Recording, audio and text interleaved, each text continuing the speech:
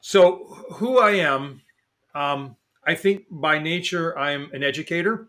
So I've held a number of different jobs as chief technology officer and most recently chief innovation officer at Hitachi Vantara.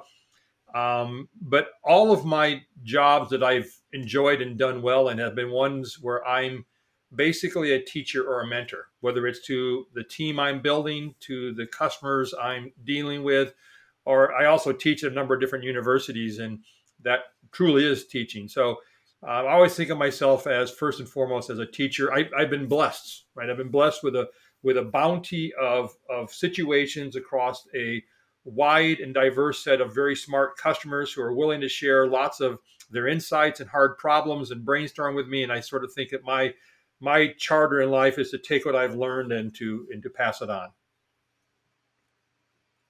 And then how did that turn into this book?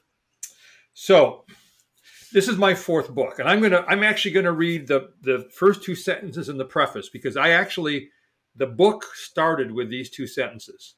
And so I know you've read the book, and so I don't want to bore people, but the first two sentences.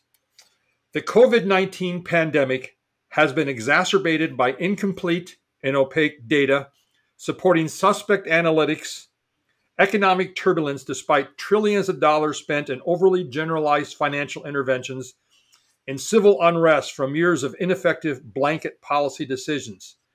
The ability to uncover and leverage the nuances in data to make more effective and informed policy, operational, and economic decisions is more important than ever. Bottom line, I felt like as a race, as a society, as a culture, we could do better, and we need to do better. I think so. That those two sentences sent off everything, which is why the book really came off very quickly for me, because maybe you could say I was mad as hell about what was going on in the world. And I felt like, you know what, God darn it, I'm going to say something about it. I'm going to put it in a book. We can do better. We need to demand better. Here's how we can do better.